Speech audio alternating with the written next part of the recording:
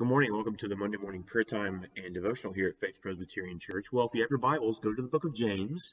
We are walking through the book of James, and the book of James is a wonderful letter written by the half brother of Jesus, and it's a wonderful letter. In fact, many Christians find it to be their favorite book of the Bible because it is incredibly practical.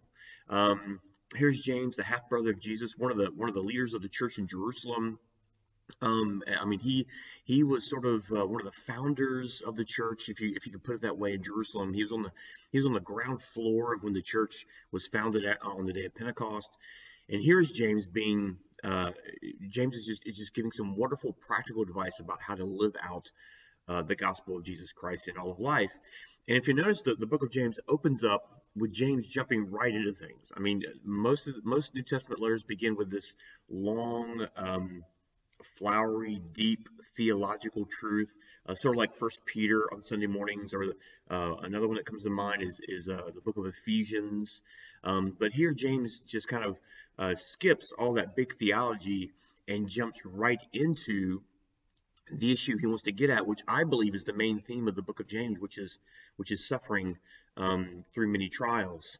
Now, I would argue that James presupposes big, thick, gospel-centered, robust theology. I think he's presupposing that, and what he's doing he's saying, look, you guys know the gospel, you guys know what it means to live for Jesus, and now let me show you how to do it. And the first thing I want to kind of reveal to you is that, look, suffering is a natural part of life. Suffering is the DNA of the Christian life. You're going to experience persecution. You're going to experience suffering because you are living counterculturally to this world. You're living as a kingdom of the citizen of God and not as a citizen of this earth. And so naturally there's going to be persecution. Naturally there's going to be suffering. Naturally, like First Peter puts it, you're going to feel like an elect exile. You're dispersed among the nations. And so James is writing to his readers, and he's saying, look, this is how you deal with it. This is how you deal with trials. This is how you deal with suffering. Don't be surprised when they come upon you, because again, it is a natural thing for the Christian to experience trials and persecution and suffering in this life. And so how do we deal with it? Well, that's what James is going to deal with in our text this morning. So we're going to look at James chapter 1, verses 2 to 8. Ever so briefly this morning. So if you have your Bibles, let's go to James chapter 1, and let's look at verses 2 to 8. James writes, he says, "Count it all joy, my brothers, or brothers and sisters, when you meet trials of various kinds, for you know that the testing of your faith produces steadfastness. And let steadfastness have its full effect, that you may be perfect and complete, lacking in nothing. If any of you lacks wisdom, let him ask God, who gives generously to all without reproach, and it will be given him. But let him ask in faith, with no doubting. For the one who doubts is like a wave of the sea that is driven and tossed by the wind. But that person must not suppose that he will receive anything from the Lord. He is a double-minded man, unstable in all his ways." And so James says, count it all joy, my brothers, when you meet trials of various kinds. I mean, he's talking about and the word trial and the phrase various kinds is so intentionally ambiguous. He doesn't talk about trials as in the context of when you are sharing the gospel with someone.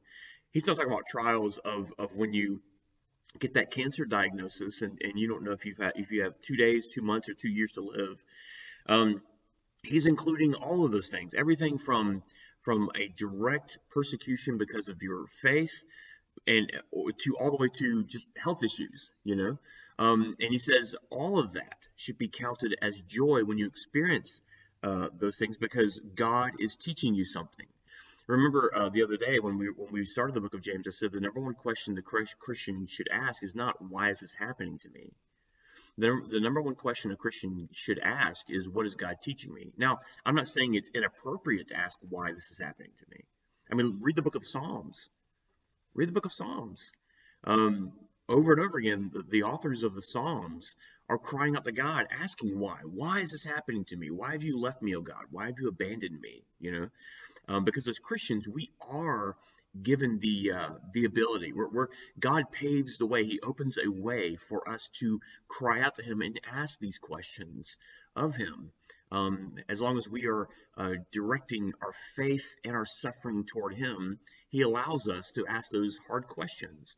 But just know the number one question he's going to answer when you ask the question of why, he's going to be answering the question of what. This is what I am teaching you throughout all of this. In fact, James points that out in verse 5. Look what he says. He says, if any of you lacks wisdom, let him ask God. Now, why does he ask that right on the tail end of saying, count it all joy, my brothers, when you meet trials of various kinds? Because the number one thing that you need in the midst of trial is godly wisdom. And godly wisdom leads you to ask that question, what is God teaching me? What is God teaching me throughout all of this? Because, trials and confusion walk hand in hand. Suffering and confusion walks hand in hand. I can't tell you how many pastor friends I've talked to who either they've gotten a really bad health diagnosis, or things are just not going well in their life, and they're experiencing deep depression and anxiety. And I'll hear things from them, and I myself have felt this way at times throughout my ministry. I'll hear things from them like, I can't see the light of day.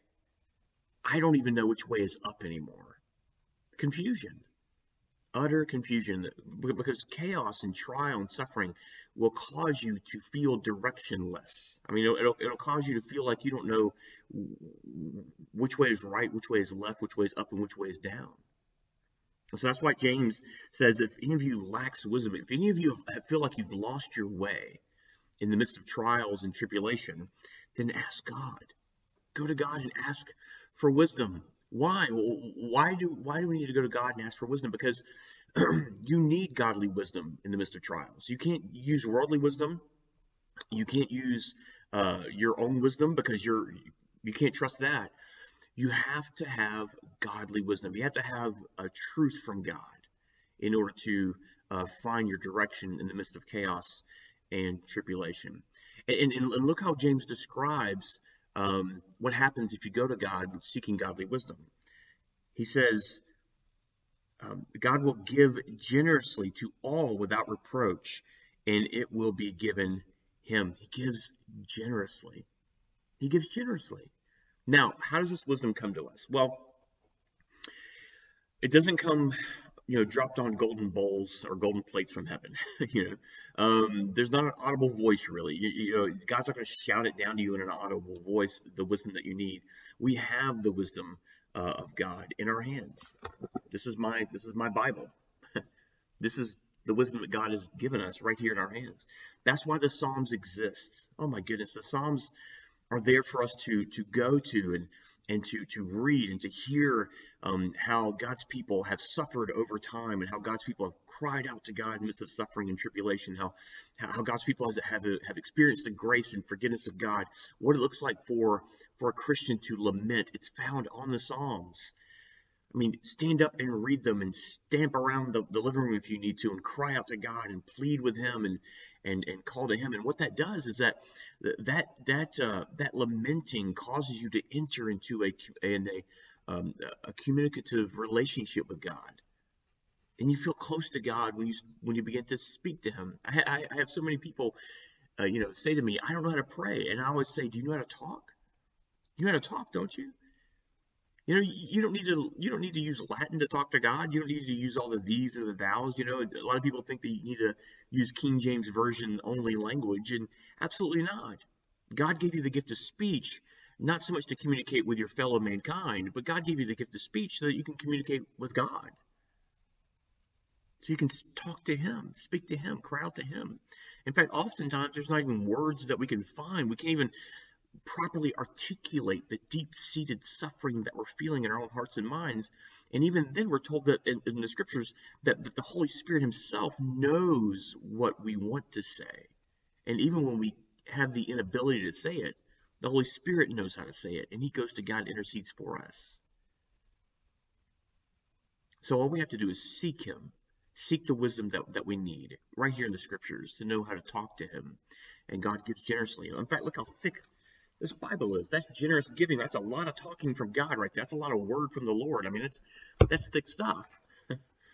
So God has given us the wisdom, his wisdom generously. But look at verse 6.